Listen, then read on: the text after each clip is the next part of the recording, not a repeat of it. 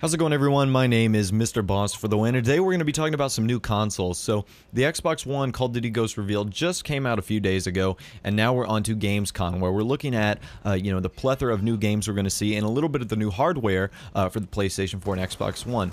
Now, I'm a little late on this news, hopefully you guys don't mind, but it looks like some big Xbox One news has come out, where the Kinect will no longer require for the Xbox One to function. There have been rumors in the past saying you could disable it or there's settings, but now an official statement from Xbox Corporate Vice President Mark Whitten reveals that the Kinect is not required in any way, shape, form, or fashion for the Xbox One to function. So I really like this as good news, because not that I hate the Kinect, but the fact that you are no longer forcing something down a consumer's throat.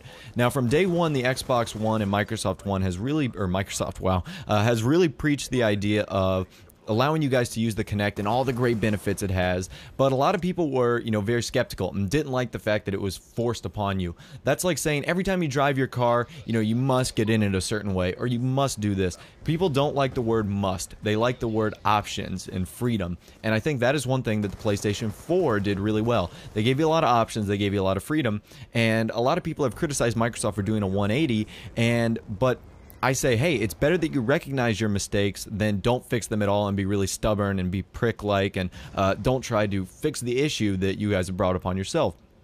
So this has brought up two things. One is, will the price of the Xbox One change?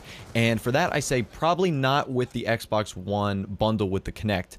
What I do think is going to happen is there's going to be a Kinect-less bundle, that's kind of tough to say, that's going to maybe be 50 to 100 bucks cheaper, because the reason that the Xbox One price is so much cheaper, or so much more expensive than the PlayStation 4 is the Kinect hardware, which actually does cost a lot of money for Microsoft to produce.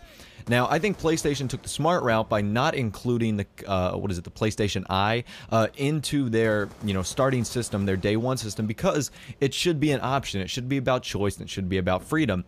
Do I think the Kinect offers some cool features with the, voice recognition, face recognition, the heart rate monitor? Yeah, I mean, those are some cool things. That's next generation technology. Being next generation technology, I do think there is a time and place for that.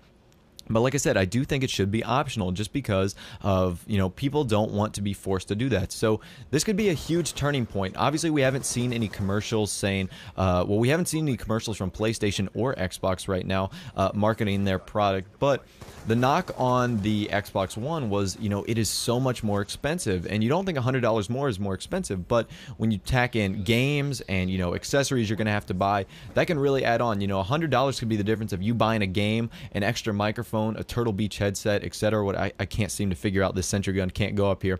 And yeah, so $100 is a huge difference, especially to people who are buying this on their own, 14 or 15 years old. I remember when I was 13, 14, and 15, $100 might have just been $40,000, because the difference in that is huge. And I can understand where Microsoft is coming from.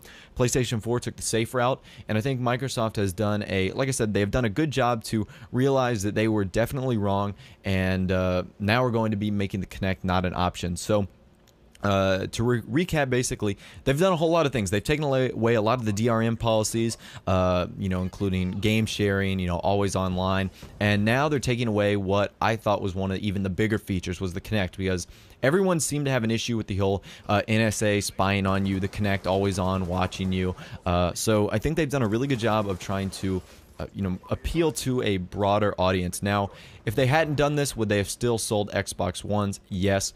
But I think this was more of a, hey, we effed up and we're trying to make things better. So, I see this as a really good positive thing for the gaming community, of course, Microsoft, and, anyone who just loves consoles. So, one other thing, a lot of you guys have been asking me which console I am getting. I am getting both. There are going to be great games on both. I might get one console first. I think it's going to be the Xbox One, just because of the Call of Duty releases that come out for it first.